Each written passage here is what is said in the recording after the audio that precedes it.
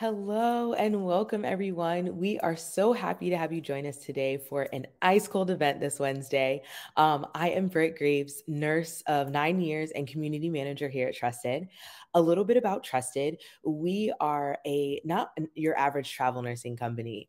We not only place nurses in the best travel assignments, but we also have a wealth of career resources from events like these and then in person meetups, blog articles, podcast interviews, and a ton of other amazing things to support you on and off the clock.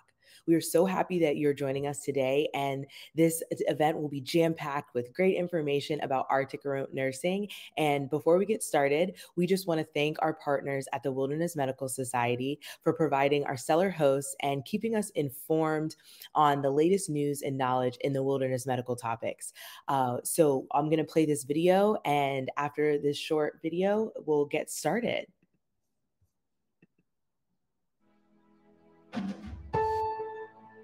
We believe the wild keeps us alive. We stand for kindness, service, inclusivity, education, and nature. We elevate others as we climb. We see the need and fill the gap. We look to uproot barriers, not trees. We seek knowledge and pay it forward. We find our way in the wild. We are the Wilderness Medical Society, a community of medical professionals devoted to facilitating high-quality care in the outdoors. Our global membership and world-renowned experts affirm our collective authority to set clinical standards and disseminate the most comprehensive array of wilderness medicine knowledge. Our innovative programs, publications, research, and certifications equip you with the tools to practice in any environment, on or off the planet. Healthy lives are nurtured in wild places. Join us on the adventure and truly come alive.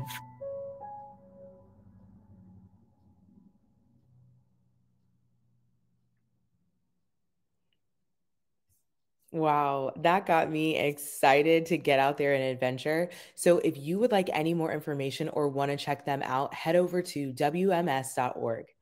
So now let's get into our event while we're all here. Dr. Michele Devlin is an RN, an EMT, and a doctor of public health. She is also a professor of Arctic and environmental security at the U.S. Army War College. And her primary specialty areas include circumpolar human terrain of the North, environmental migrants, civil military response to climate disasters, indigenous populations, and cross-cultural engagement with diverse and underserved populations. I'm so ready to get into this. So without further ado, Dr. Michele Devlin. I just got my RN license. I don't know what, maybe a year ago. I did it at night during our COVID years because we were doing a lot of hybrid and online work in my previous university. And so I added on the RN license, but I've been an EMT, emergency medical technician, for probably about 25 years. And I love, being a first responder and, kind of helping out at scenes. So anyway, I've done a lot of medical mission work, do a lot of international and global travel. And I have to tell you, being in the Arctic as a village health nurse, I was on a research sabbatical up there and worked as a village health nurse for half a year. I've been to many, many countries, traveled all over the world, as I think a lot of you have from what it looks like your backgrounds.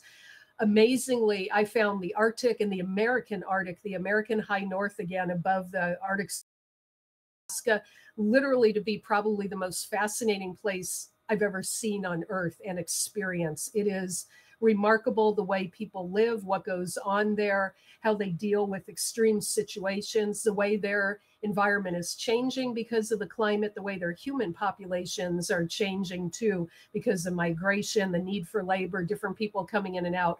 It is absolutely fascinating. I found it transformative. And I think if any of you get a chance to do this type of thing, take a break, go for a year, half a year, maybe a few years, maybe you decide to move there and live there, I think you will find it life-changing. It's absolutely amazing. So yeah, and I see some more people writing in. Again, we have a whole bunch of our northern tier states. I've been in Iowa for many years as a professor there at the University of Northern Iowa, so I'm very familiar with Duluth. We'd go up there a lot, and northern Michigan and Isle Royale. And Sarah, excellent. Jay Bear, my people, excellent, my tribe. Good to have you. Good to have you, folks. So with that, Brittany, could we go ahead and flip, please, and I'll go through some of that. So what I wanted to kind of fill you in on, again, we've got a lot of folks here that have done work, are working in extreme cold environments, extreme remote cold areas. Your experience is equally relevant to this topic. Feel free to share either in the chat or, through our conversation this evening. But one of the things I, wanted to start off with is really understanding the U.S. and where we are globally. And I think, when we ask most Americans, well, who do we border? And, who are we as Americans? And most Americans obviously know, well, we have the country of Mexico on our southern border, and then we have the Canadians up north, and we're kind of sandwiched in the middle. But what's amazing, and what many people do not realize, is that the United States also borders Russia. We are an Arctic nation. And if you go all the way up above Canada, you will hit Alaska. We border Russia through the water anyway on the western edge of Alaska. In fact, if you're in the Diomede Islands, we've got some Alaskan people here, you literally can walk when it's cold enough on the ocean from America to Russia. It's only 2.5 miles apart. You can't do it legally, but you could do it when the ocean is frozen. It's actually that close. So quite interesting. And becoming an Arctic nurse and going up, not being subarctic, not being lower than the Arctic Circle, but actually above the Arctic Circle, literally in the North Pole. So the North Pole is a geography point. It doesn't exist on land per se. We have the Arctic Ocean. It's surrounded by 8 countries, depending on how you define it, 5 to 8 countries up on the Arctic Ocean. But the North Pole is actually in the water. But if you have a chance to go up above the Arctic Circle, that's what I'm kind of talking about for the next few minutes, and that type of experience. So being in the extreme high north of the world. It is a real career. There are real people there. I think if you do this, you will be bombarded by people asking you all kinds of genuinely questions they genuinely want to know the answers to, but filled, frankly, with a lot of stereotypes, because people don't know about this region in the world. Other than Antarctica, it's the other most remote, least dense area of the world. Most people will never be there, will never be anywhere near it. It's not something made up of fantasies. You can see these kind of romantic, vintage books, the Arctic Nurse. And I get asked all the time, well, did you work with the Eskimo? Are they living in igloos? Do they sit by the seal lamps and that type of thing? Well, I did work with the Eskimo. They're called actually the Inupiat tribe. And they don't live in igloos. They actually live in houses similar to the way most of us live down in the lower 48, except for them being in a 60 below environment in winter, February, March, is just Tuesday. It's just another day. And they function very well. They've been there for 10,000 or more years, depending on what part of the Arctic you're looking at. They are brilliantly adapted. It's very comfortable the way they live. They know how to survive in that type of remote area. So we have much to learn from them. I remain in deep honor and deep gratitude to everything that they taught me. This is a very humbling experience if you get a chance to do it, and literally one that can not just help them and those patients, but help you and really become very transformative. Next.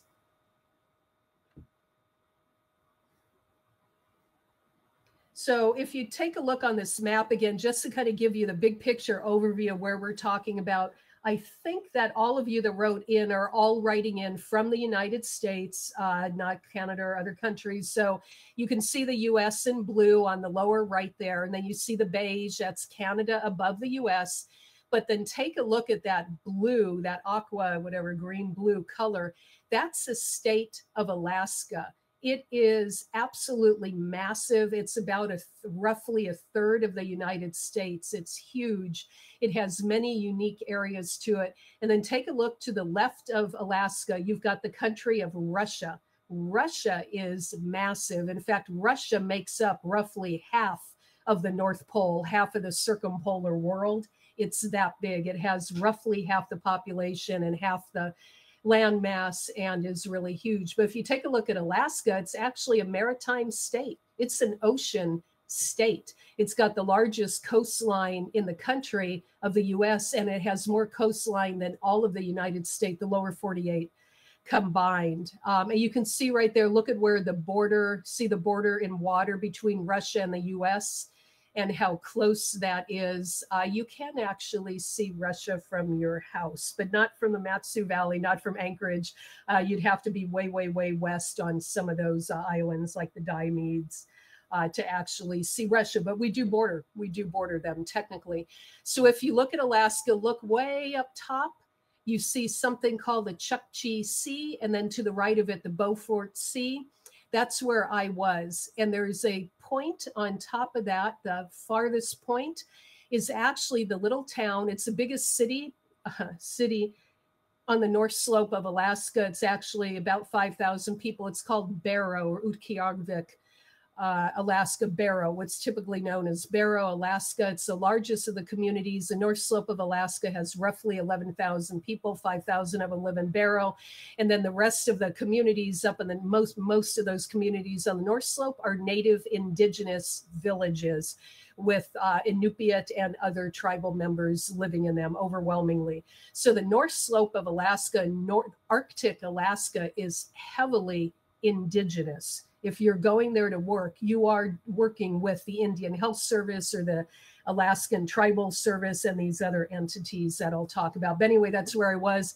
And what's really cool, again, that is the Northwest Passage, the fabled Northwest Passage you might have heard about in school, high school, and how, Europeans were looking for a way west and going through, these ice fields and frozen fields.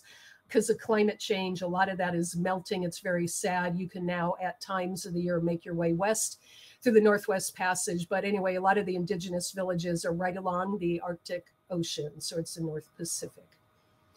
Next, please.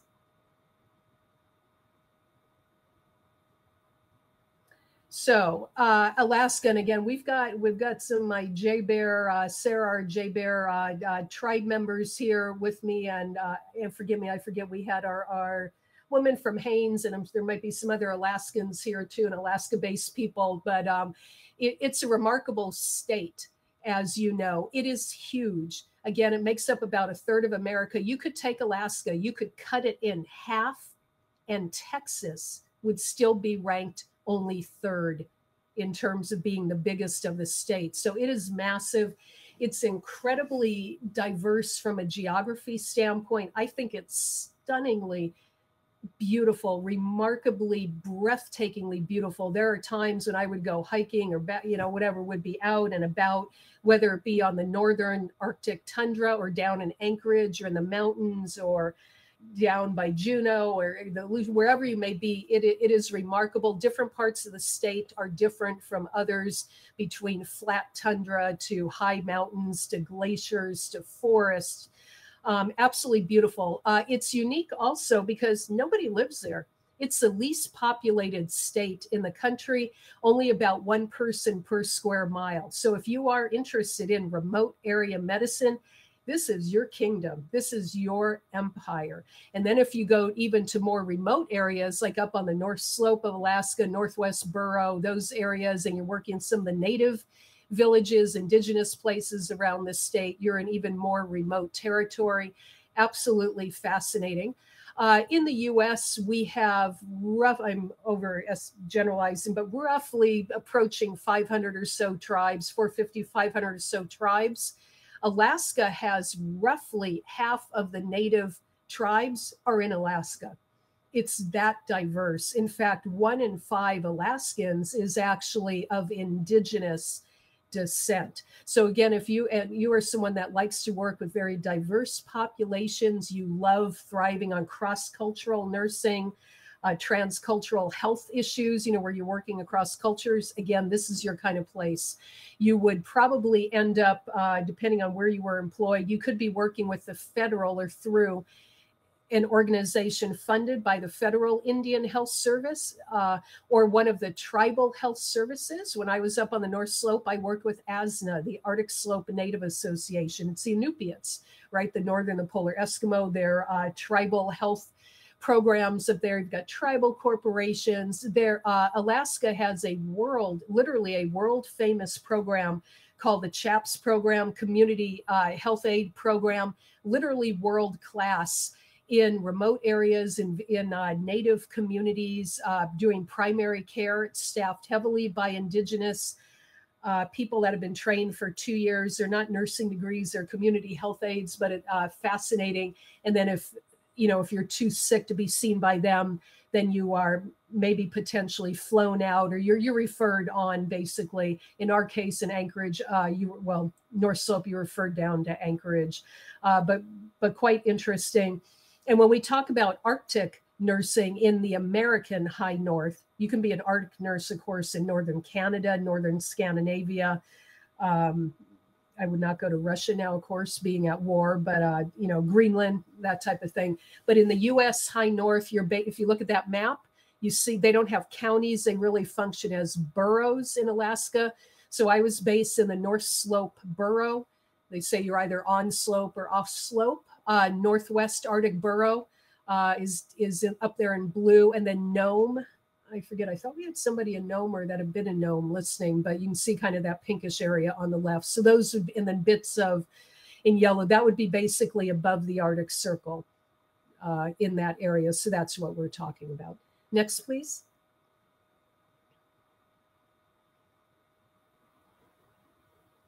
So it's very interesting. I think a lot of you, if you're involved in wilderness medicine, a lot of you are probably involved in environmental issues, climate change. It's really quite sad. What we're seeing is that the Arctic, the North Pole and the South Pole, Antarctica, they are warming about 4 to 7 times faster than anywhere else on Earth, because a lot of that whiteness of the snow and the ice that used to reflect sunlight out, it's melting, and the more it's melting, the darker it is, the more it absorbs sunlight, and the more things melt. So it's an exponential melting. It's very, very sad.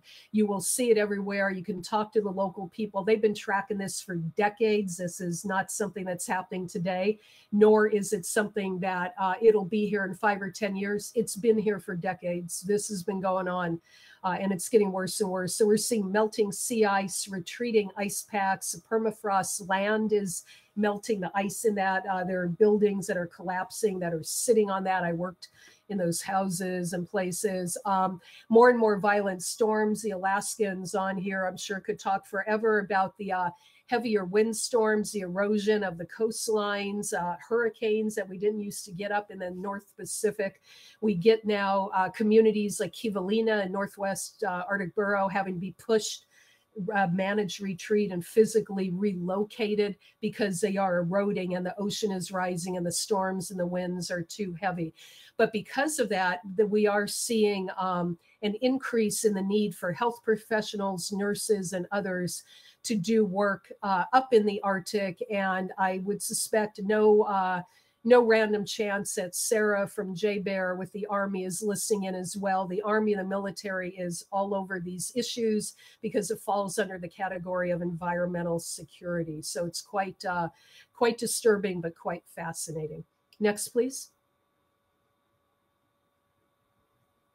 So types of nurses needed in the U.S. Arctic. This is in Alaska. So northern Alaska.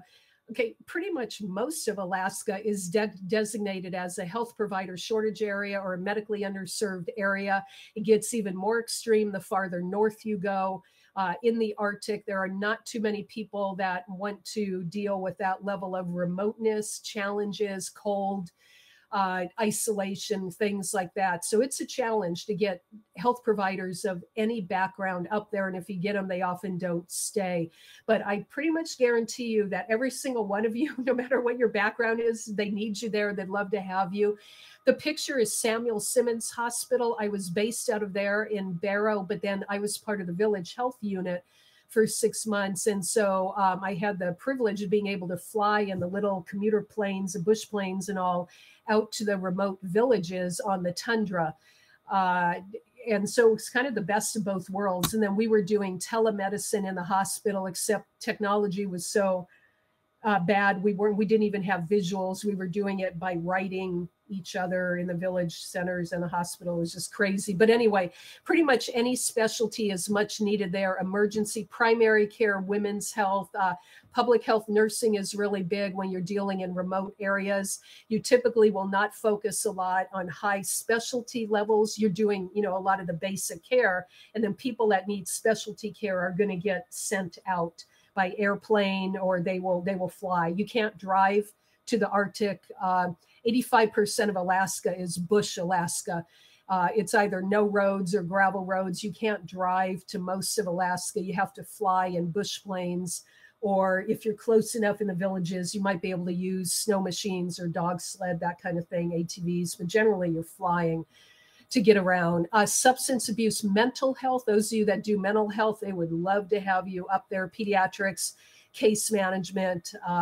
And again, it's fascinating. It's almost like its own national healthcare system. In the remote areas and in the Arctic, you'll do a lot of primary, secondary level care. And then anything tertiary or real high level specialty, again, you're going to get referred out. And so we do medevac. We were running medevacs for the hospital as well from the villages, sending medevac flights from the borough and out to the villages, picking up people, maybe bringing them into our hospital, stabilizing them, and then sending them off to Anchorage in other planes. So yeah, absolutely, absolutely fascinating. Next, please.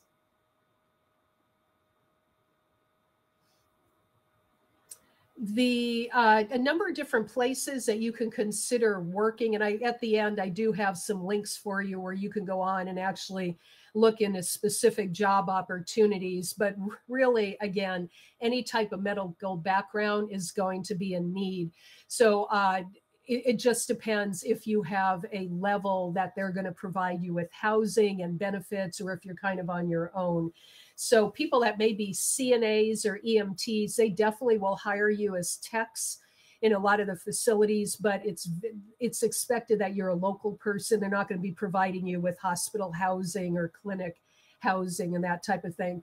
But if you are really an RN on up, so the RNs and BSNs, and definitely the nurse practitioners, you're going to be in great demand. You could end up working in hospitals. There are almost none of them in the Arctic, in the American Arctic. There are really just two. One of them is Samuel Simmons in Barrow that I showed you. That's a big one. And then the other main one is the Maniloc Health Center in Kotzebue, the Northwest Arctic Borough. And that's that's really pretty much it. You're not going to be able to do a lot of hospital nursing unless you're located in those places. Village health, the villages are all linked up with the Alaska Community Health Aid Program. The villages, most of them Indian Native, they have basically URGI centers. They have Alaska Community Health centers that are very nice. They run like URGI centers. You've got, again, people that staff there do primary care, and then you get referred out if you're more critically ill. There is 24/7 access there. The villages all have volunteer first responders. In Iowa, I was a volunteer, rural ambulance first responder kind of person. They do the same thing in Alaska and in northern Alaska. They're just up there, they're indigenous.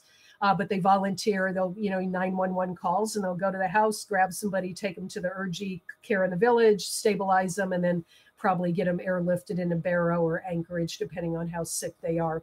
If you do public health and that type of thing, they'd love to have you in the borough health departments. So the county health departments, North Slope Borough, Northwest Arctic Borough, Nome area, those types of borough health departments, they definitely hire nurses. Indigenous facilities, the tribes have money. Remember, this is a part of the country, part of Alaska with the oil and gas money. This is where the Alaska National Pipeline is, ConocoPhillips, all the oil companies, Prudhoe Bay, Dead Horse, all those famous names that you've heard. So a lot of the tribes operate their own facilities. They may run their own nursing homes or other type of nonprofits. And depending on what they're doing, they may hire their own nursing care. Of course, travel nursing is massive up in the Arctic because it's hard to get people that want to live there or be there or go back and forth. Travel nurses are extremely common. During COVID, I was there during COVID. I was a regular nurse, not a travel nurse. So I was surrounded by travel nurses. They were being paid an amazing amount of money. They literally were getting about $100 an hour. So roughly $200,000 a year to work as a COVID travel nurse up in the Arctic. That some of these people had 2 years of experience. You know, it was amazing the salaries they were getting. So travel nurses are really important. And our Alaskans here on the call, you recognize this picture, these kinds of photographs. I'm sure you've seen them before. That is the ice road. Kind of connects, it's roughly outside of Nuiqsut, Dead Horse, that area. But there are actually a number of ice roads up in the high north. And of course, you can't be on them in July because it's too warm. And in fact, with climate change, it's shrinking the amount of time you can actually drive on them. And they're very dangerous. You have to go in convoys so you don't, sink or get stranded. There are no bathrooms there along the way, no food. But that is how people sometimes can get from places like Anchorage to Denali to Fairbanks up to the North Slope certain times of the year. And then the rest of the time they can't. They have to fly in. Next, please.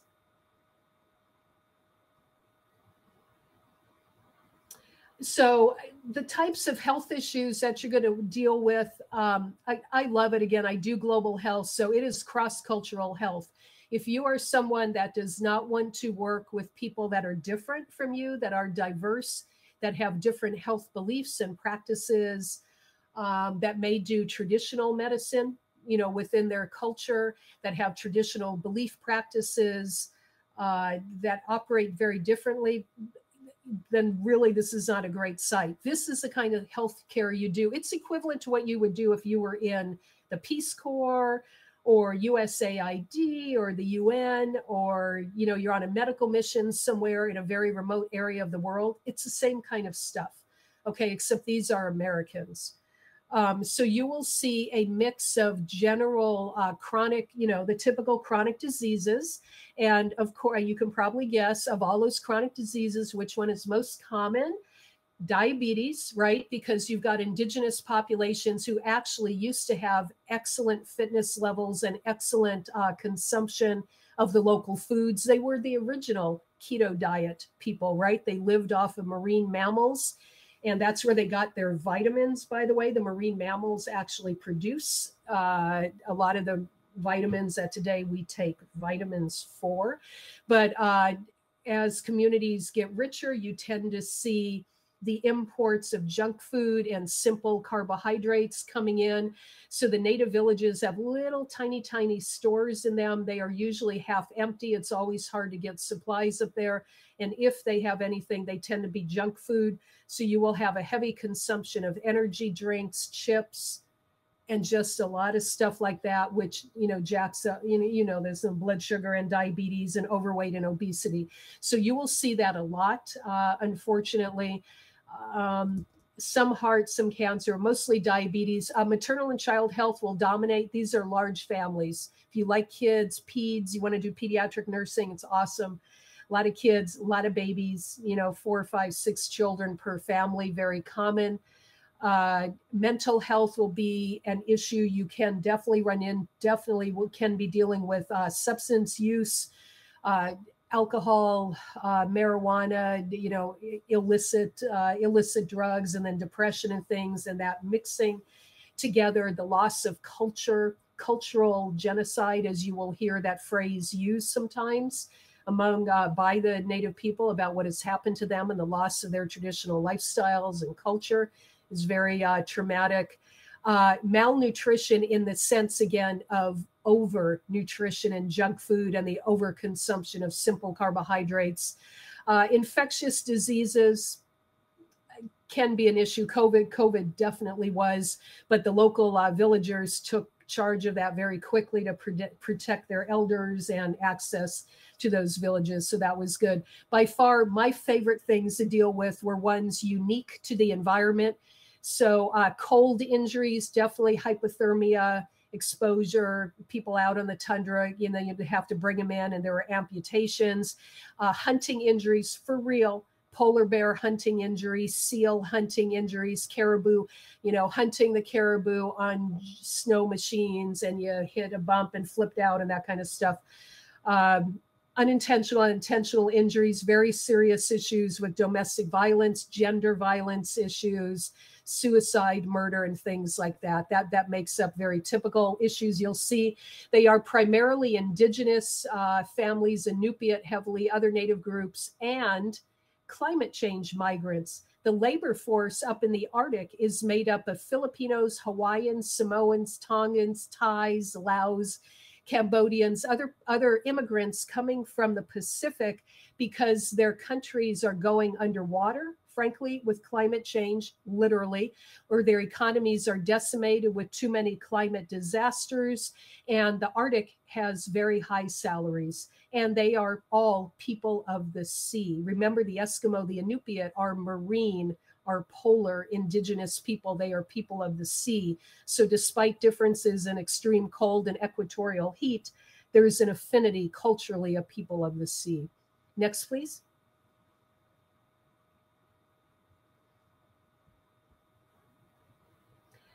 Challenges, basically, if you look at this list and this makes you more excited and you want to do it, you are my kind of people. And I bet this is exactly who you are. It's extreme remote. You want to do remote area medicine, this is where you go because nobody's there. And you can't come and go very easily. It's pretty isolated. You got to fly in, got to fly out. It can be difficult to get housing if you don't have the job providing you with apartments or housing and having room for maybe your wife, your husband, your kids, whatever. You got to be aware of that. That is going to be a big issue. It's hard to build up there and expensive. Remember, you have the light issues. You're on the North Pole. So you have roughly 2 months, 67 days of darkness. Although you have twilight, it's not totally dark, but you've got darkness. It's dark there right now. The sun went down around Thanksgiving. It's not going to rise again until mid-January. That can be an issue for people with depression and, sad seasonal affective stuff. So a lot of people have the little lights to keep them going. Same thing in the summer, except it's the opposite. I love it. You have like 2 solid months of pure daylight, and it's great. If you're an outdoor enthusiast, you can go play all day, and that's what most people do. It is expensive. If you expect your relatives to come see you or lot, they probably won't, or they think you're in Anchorage. They'll go to J Bear, Sarah, to come see you, but they're not going to fly up to Barrow the extra amount of time and money to come see you there. And it's hard to do exercise. It is extreme cold. You can have February, March at 60 below, wind chill 40, 50, 60 below. Not so fun to go out and start jogging in. That's what you're going to have to give up. But there are gyms that you can go to, so that's fine. And the gear like this. This is actually one of my favorite coats. One of my Inupiat women friends made this for me. You have to have specialized clothing. If you're just going to stay in your apartment, walk across the parking lot, go to the hospital or clinic, and then go live in your apartment again, you can get by with gear. What you have, those of you that are the Minnesotans, the Michiganders, Vermonters, those kinds of, you'll be okay with that kind of clothing. But if you actually want to go outside more than that, you will need to spend a good Arctic level coat is about $1,500. You'll need Arctic level pants, the head, all of the clothing, the face, gloves, all of it literally is typically thousands. You probably need about $4,000 to $5,000 on gear if you're an outdoor person in the Arctic. If you're not, you can save a lot of that money and stick with regular cold weather gear in the lower 48. Next, please. And by the way, that picture there was one of the little planes. That's what it was like that we would take out to the villages, and you land on ice, you fly over the tundra. It would bring tears to my eyes. It was so stunningly beautiful and amazing. You'd fly over the caribou. Sometimes you couldn't land because the caribou were on the ice strip or the gravel strip. But then you land, there may be 10 of you, usually not. They're like four of you in the airplane, and half the plane, they take the seats out and will put in the energy drinks and the junk food for the villages. And that's how they get their in and out of the food supply to these remote areas. But then the villagers will show up and with their trucks and load off things. But with all that said, it is remarkable. I do hope that you find a way to do this, even if it's for a relatively short time. I think you will find it transformative. It is an absolute honor to live with and work with and learn from these indigenous families. Many of them, they're, depending on what part of the Arctic we're talking about, those populations, some of them have been there 10,000 years or more. Okay, they know this part of the world. No one else lives there. It is a spiritual home to them. And if you're interested in learning, they will teach you why it's such a special place. You are also able to see firsthand, it's not good, but you will see it, what climate change looks like, because this is a part of the world where it's happening most severely. It's been going on for decades. You can really see it happening. I am very sad to report that yesterday, I think yesterday, the day before, it was 40 degrees in Barrow, Alaska. That should not ever happen. It should be solidly under ice and probably right around zero at this time of the year. That is not good. That's bad for the caribou. It's bad for the whales. It's bad for the polar bears. It's bad for the humans. And it affects the rest of the world. It changes the ocean currents, the wind patterns, the jet stream, and it's not good. But if you want to see it, this is the time to see it. Bring your children. This is an area where you go to really test yourself, to push yourself. You will not find too many other people the rest of your life that will say, yeah, I was, up there, up in the Arctic. I was up in the North Pole or the South Pole, right? Antarctica. You can take this a step further and get into nursing in Antarctica. People don't really live there, but there are scientists that work in McMurdo Station and other places. They hire for nurses all the time, especially high-level nurses. So keep your eyes out for that. But if you are an outdoor enthusiast, Alaska and Arctic Alaska is your place. I'm an avid musher. I've actually been dog sledding for 10 years now, all over lots of different parts of the US and around the world. But there is nothing like mushing in the Arctic and traditional sledges, and you run 10 dogs. And we were out there dog sledding on the frozen Arctic Ocean. It's amazing, absolutely amazing. If you're a snowmobile, snow machine person, so much fun. That's how they get around. You don't really go in cars, you go in snow machines, bush planes. If you're going to work up there, you do have to be okay with being in a little tiny airplane, because there are no big jets in between a lot of these villages. They're all little planes. Any of the outdoor adventure sports, you would love it up there. Unparalleled opportunities to see polar animals that are remarkable, and they are dying and they are going extinct. It is horrible. But polar bears, you're in Barrow, you're going to see polar bears out on the peninsula. Caribou, they'll be in your backyard. They'll be in your parking lot. Reindeer. Okay, reindeer are caribou, Arctic fox, all of those. If you get in good with the indigenous, spend your free time with them, becoming part of their families, listening and learning and honoring their knowledge. You will be invited to help process and eat the whale. Bowhead whale is what they live on. These are hunters. You must be okay with that. Even if you don't hunt, you will be surrounded by people that still rely on hunting in order to survive. Otherwise, they'll die in the Arctic. You do not have good food supplies. It's a food desert in terms of, processed food, not animals. But you will help process those animals. Muktuk is whale. You'll probably end up eating seal. I can't even tell you the amount of animals. And if you're with the Inupiat, you will need to eat that as a way to honor them. You can't make faces about that, but it's actually okay. It's okay. And they are very sacred in what they do with hunting. It's not hunting to put up trophies on a wall. This is survival for food. The entire community eats. The entire community participates and benefits. There's no individual ownership of food or any of this thing.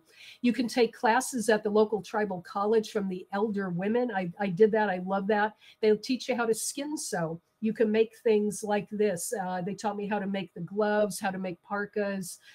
Absolutely fascinating to learn with these elder women. You can learn their language, Inupiaq language. These jobs typically have very high salaries because most people don't want to be that remote or that cold. They usually have excellent benefits, and you're really going to be working in an underserved part of the world that really needs the help. Next, please.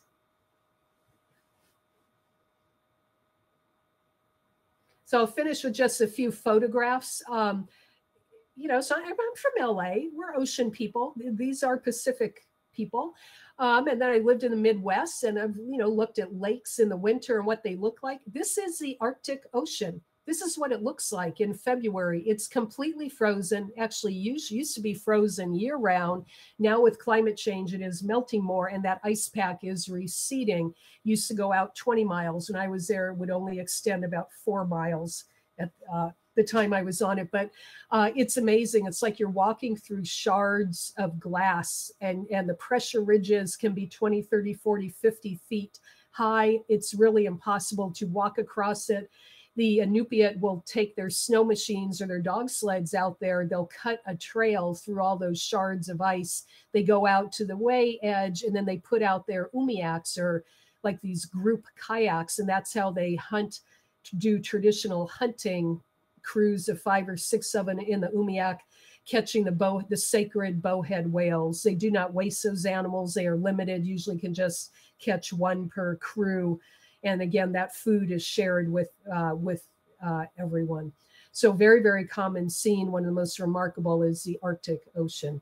Next, please. For those of you, Sarah and I forget who, somebody else in Haines and other parts of Alaska, you're probably more used to seeing the mountains of Alaska. There are many different mountain ranges. Of course, Denali is the tallest mountain. North America, it's in Alaska, north of Anchorage. You can go see Denali. This one is actually near Anchorage by Alyeska. If you've been to that resort or that spa area, it's beautiful. But you can do glacier walking. You can do glacier hiking. And here you are, you're very, very close to Anchorage. And yet you're basically in utter wilderness. You don't have to go very far until you hit pure wilderness. So lots of fun stuff to learn and explore and do. Next, please. This is a very typical scene. If you wonder what the native villages look like up on the North Shore of Alaska, this is it during May. Well, you see the one down, the home below there, and then all that red stuff in front of it. This is typically what you would see in May during the spring whale hunt. The month of May, they will do the whale hunting. They'll bring the whale back, and then we'll, cut it up, chunks of it for everybody in the community to take. They'll do community potlucks and boils and bakes and things like that. But that's a very common scene. And the one up top there again of the little those are all gravel roads. You don't really have anything paved. And yet people people ask, are they living in igloos? No, they're not living in igloos. They're surviving. They're not just surviving, they're thriving up in the north. They do Facebook a lot. They go to church on Sundays. Their girls play midnight basketball in the high school. They play mean bingo. Do not mess with them with bingo. They're going to take you down. Go to the Whaling Commission bingo halls and the community centers. They'll invite you there and go play bingo with them. They have very rich lives, and it's centered around family and their tradition. They do great festivals. You should go to all their festivals, join in their dancing, join in their eating, make food with them, share, laugh, and love. And it's very much how they function up there. Next, please. That again, in the woman, Susan Hope, that made this for me. She is one of the faculty members at Ilisagvik College, learning from indigenous women, because they are the makers of the skin protective clothing that has kept people alive for thousands of years. In fact, Sarah, I've been doing a lot of work with the Army and lessons learned from indigenous women on survival in the Arctic and with special forces and stuff. So we certainly talk after, but these are the kind of elder women that know this stuff to a very, very high level. Next, please. Polar bears. These photos are actually taken from one of my nurse practitioners friends up there. And these were right out, they were in Kaktovik. If you get a chance to go to the village of Kaktovik near the Canadian border in the Alaska National Wildlife Refuge, they're there. And they're there because it's melting. They can't go out onto the ice very much anymore to catch seals. So the locals feed them. They give them all of the leftover whale bones in the whale bone pile. And that's where the bears come. You see 30, 40, 50, 70 polar bears together eating bones. That is not normal. They are incredibly independent. That is what climate change looks like and the impact on the wildlife. Next, please.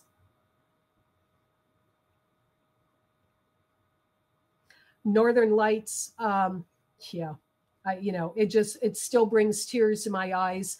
The local indigenous will tell you that those are the spirits of the ancestors. And when you go out at 3 a.m. and you use your app on your phone that tells you when the Northern Lights are out above where you are, and you go out at 3 a.m. in the pitch dark and it's 40 below, and it is the most sacred thing you will have ever seen in your life. And your ancestors and all your past relatives are dancing, and they come down to touch you as you lift your hands above you. And the local people are right about that. It is remarkable. Next, please. And I think the last picture I wanted to show you, this is the local volunteer fire station, Browerville, one of them in Barrow, Alaska, Keogvik. It's currently staffed. When I left a few months ago, it was staffed 100% by Samoans, climate change migrants, and others, again, that are now working up north. So very, very diverse populations to work with, great fun. Everybody shares everything together. It's a real community. And again, I would encourage all of you to get a chance. If you can't work up there as a nurse, at least go travel. If you're going to go to Alaska, take a few extra days out beyond Anchorage, fly up to Barrow. It's another hour, 20 minutes or so from the Anchorage airport. Get a hotel, top of the world or whatever. There are not a lot of places to stay there, and spend a few days wandering around and see the Arctic before it goes away, because it is changing very, very dramatically. So that's what I had for you, pictures, and I think we have time for some questions here. And I think Brittany will put up my contact information at the very end. This particular slide, again, if you're interested in doing this for work, if you Google these locations and look into them, they all have job opportunities and employment opportunities. And, keep your eyes out. It takes a while to get hired. If you're looking to be up there next Monday, it's probably not going to happen. It may be 3, 4, 5 months down the road. Remember, these are consensus-based cultures. A lot of different people weigh in. But again, if you think maybe half a year from now you might want to do this, I would apply already to some of these different places. So that is there for you if you want to look into more of these opportunities. So what comments, questions, anything do you have? And again, I know some of you are, and some of you may never get up to Northern Alaska. You can have similar experiences. Yeah, Zach, I'm looking at your question here. You can work in the extreme cold in northern Minnesota and Duluth. Let me assure you, northern Michigan and the UP, Vermont, these are places that we're often short practitioners. They can all use your help. And Zach, it's a great question. You don't necessarily have to go all the way up beyond the Arctic Circle. Actually, if you want to work specifically in the Brooks Range, like Onotuvik Pass, and that they are going to be affiliated with the Northwest Borough. It's counterintuitive, but Manilak Health Center, and that's on there, that other slide. I would check in with them. They're the ones that hire, I believe, for the Onotuvik Pass Village Health Center. But again, even if you don't want to be that far north, anywhere in Alaska is short of staff, short of nurses. You could have a great indigenous health experience working anywhere in Alaska, even down south where it's warmer, where you don't have to deal with the remoteness. You can drive and that kind of stuff. So this is if you want to do true Arctic Circle stuff, but you can, you know, if you're intrigued by Alaska and remote area health, lots of fun places to work there. And if you Google nursing jobs in Alaska, you'll come up with many. They now not always, but typically you may be able to work 6 months up there because it's a shortage area on your home license, but then you would have to get it converted. That's what we had to do up on the North Slope.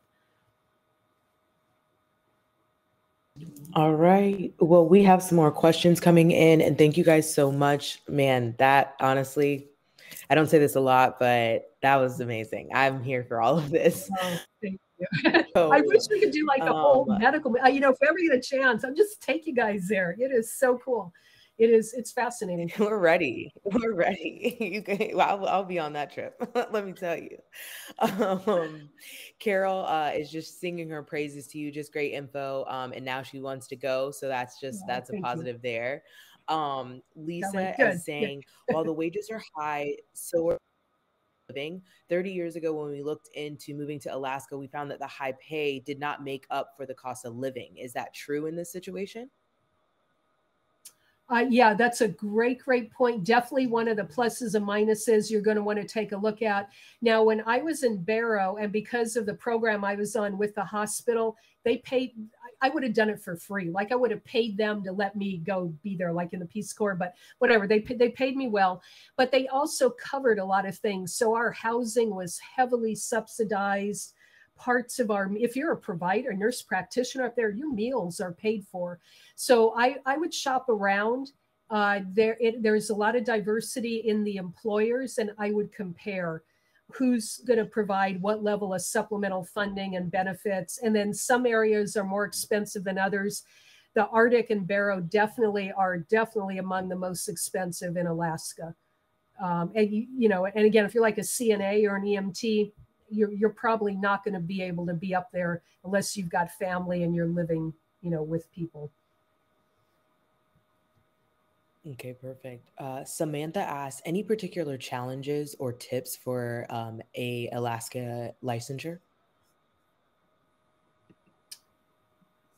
It takes a long time. So if you're going to come in and work in a shortage area, and again, if they're going to let you work on your home license, maybe they give you 6 months again, like they did with us up in Barrow, I would start applying for the Alaska license the next week, that you start, because it can take a number of months. So that was the biggest issue. And again, if you're working in some of these remote locations, just being able to get to a post office, weather controls everything. There were, if you're going to work in the Arctic, especially, you're a village health nurse, maybe you're stuck in a village, you can't get back to Barrow for 3 days because they had a blizzard and all the little bush planes have been canceled out.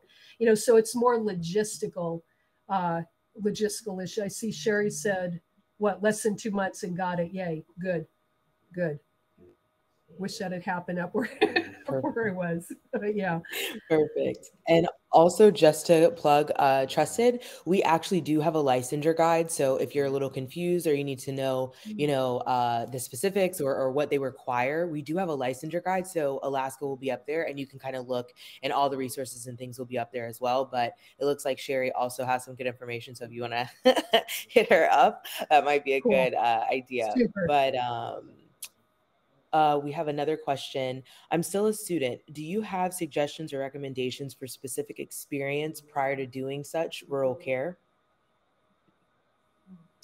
That is such a good question. So if you were to do this, you would be like me, because I'm a public health person.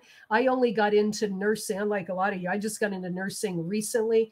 So when I went up there, that meant that I was doing village health. We were doing telehealth. So I was a case manager, telehealth village nurse. And then when I went physically to the villages, I'd be with a nurse practitioner, and they would, they would have to show me a lot of that clinical stuff. What it's like when you're a baby nurse and you just graduate. So if you're a brand new nurse, it will be challenging to be in an extreme remote environment because you're going to need somebody to supervise you. If you're like me, you don't want me, going doing IVs on a patient without anybody seeing me when I graduated a month ago from school. That, it's that kind of issue. So make sure you're going to have adequate supervision and mentors with you. But other than that, they would love to have you. Public health nursing would be a good fit. Again, telehealth nursing is a good fit to start, and you'll get worked into everything because they're short as usual, like everywhere. You're going to get, roped into other potential gigs.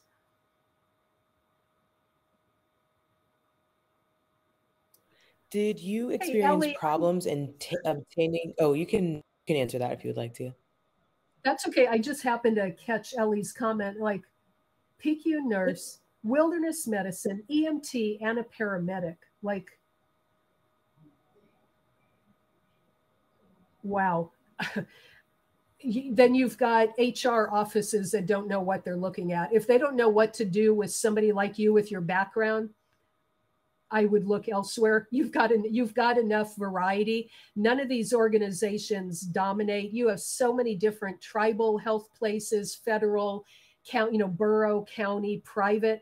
If you're applying to some of these HR offices and they don't know how to interpret your background and how you could be of use to them, apply to one down the road. That's what I would say. My goodness, you've got a perfect background for this, Ellie. Perfect background. Yes, and Kelly, you're right. Fellowship with the Academy of Wilderness Medicine, absolutely. And Britt, I think you and said Ellie, I can also speak to that.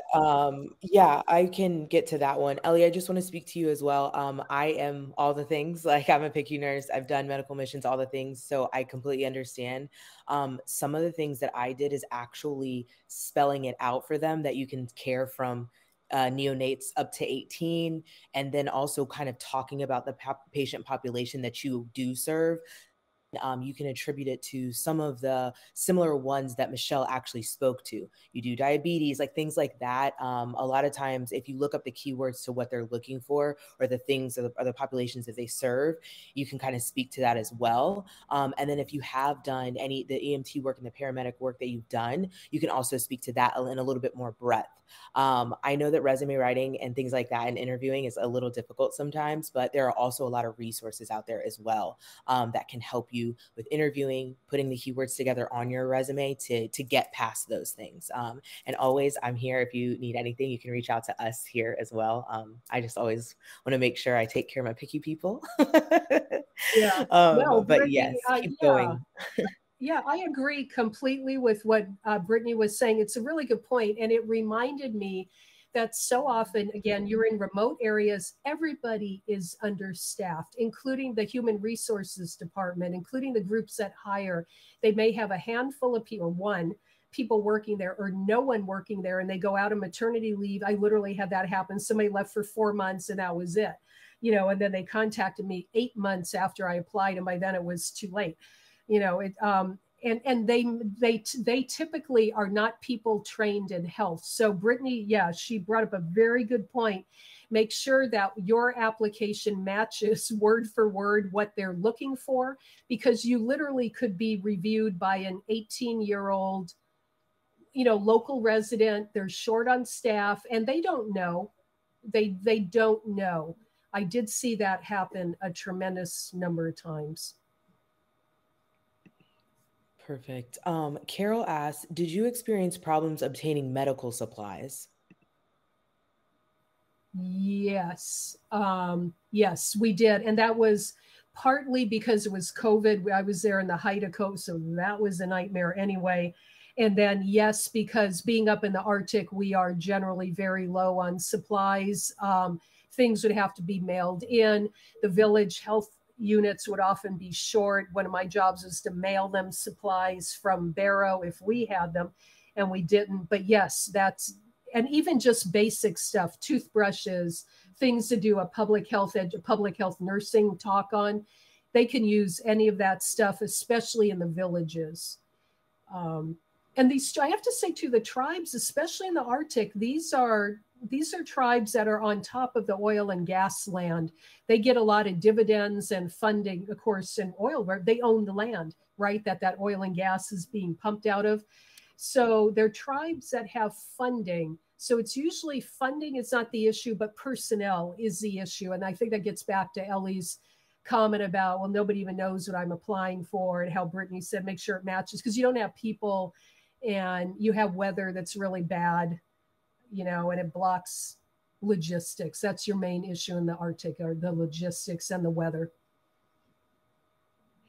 On that same vein of medication and supplies, someone did ask about freezing while conducting village health, and if that happens, is there anything that you did to keep the temperature controlled and things like that?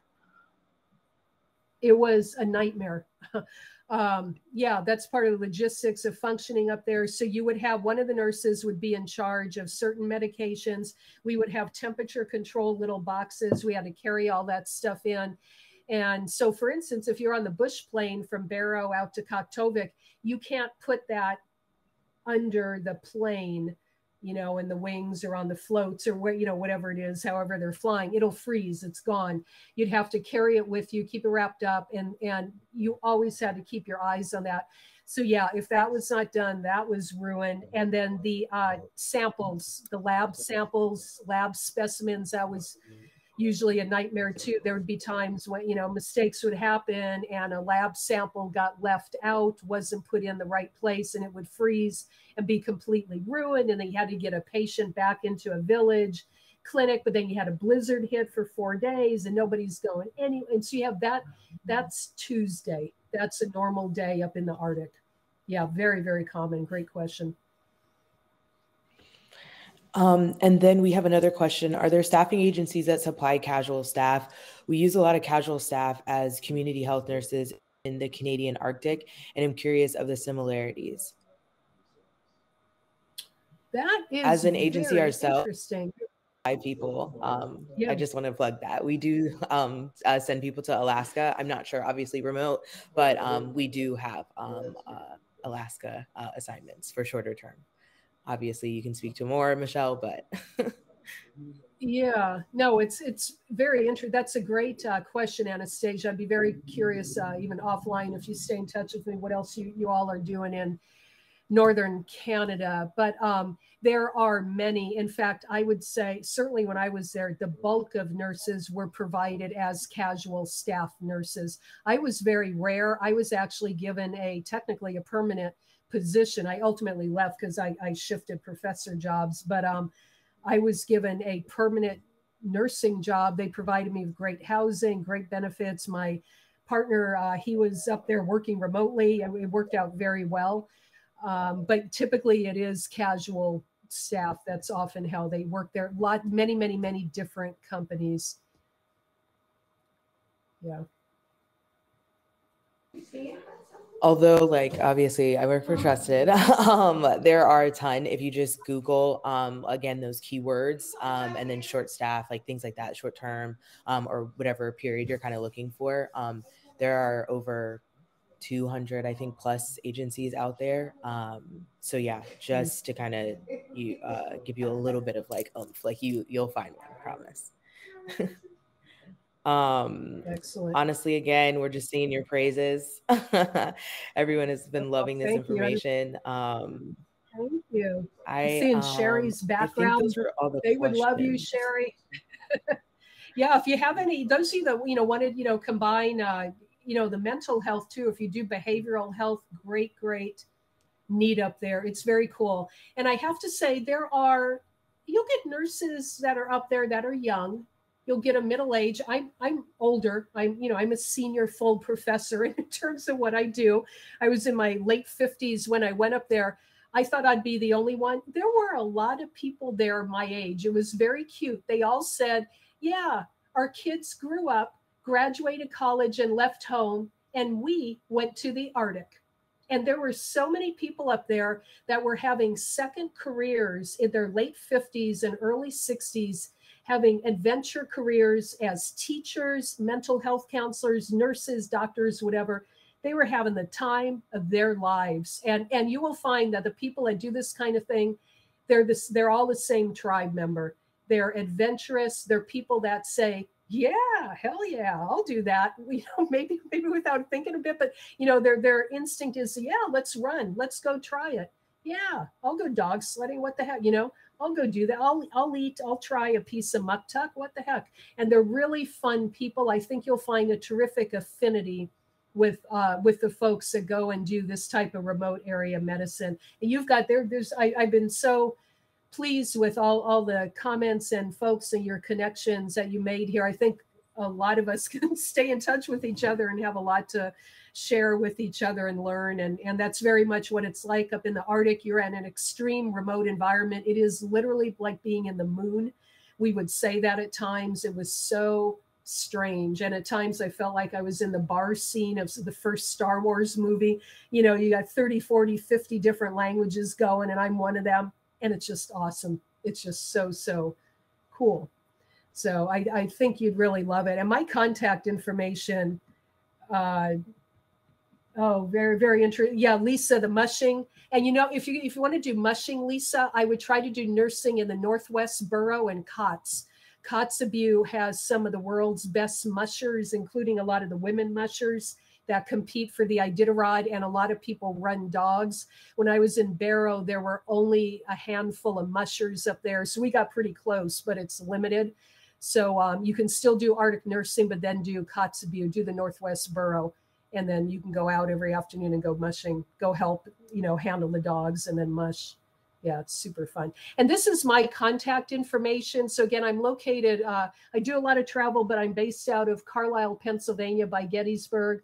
I'm with the U.S. Army War College, professor of environmental security. Please stay in contact with me. I'd love to know more about you folks and hear your experiences. And Jay Bear and Sarah, glad to help at any point. I know know a lot of the major General Eifler there and Ted Stevens Center. A lot of those folks were very much in touch with them. So you're all awesome. I hope I see you up there.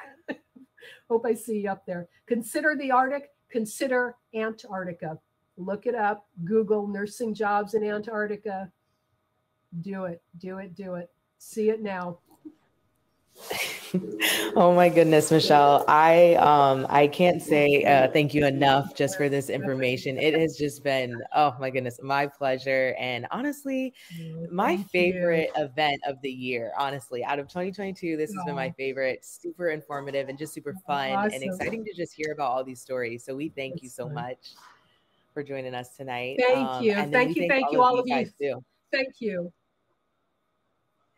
Thank you. Thanks, Brittany, for helping, and Kelly for organizing all this. And please stay in touch, all of you. Thank you. And plus, you can just get really cool gear and souvenirs up there. Who would not want to wear this when they go to work? Please, Anyway, thanks, everybody. Have a good end of the year. I will be sending out the slides and the recording a little bit later in the next couple of days. So you'll be getting the slides and the recording, and then you'll also be getting a survey. So just let us know how the event was for you, if there's anything else you needed or anything else you're looking for in events that we're hosting. And ultimately, we just thank the Wilderness Medical Society so much for partnering with us today on this event. And honestly, thank all of you guys. We hope that you have a wonderful and happy holiday. Stay safe, and thank you for everything that you guys are doing, and have a wonderful night. Yay. Thank you, folks. Koyanakpak. Thank you, Anupia. Koyanakpak. Stay in touch, everybody. Bye. Thank you.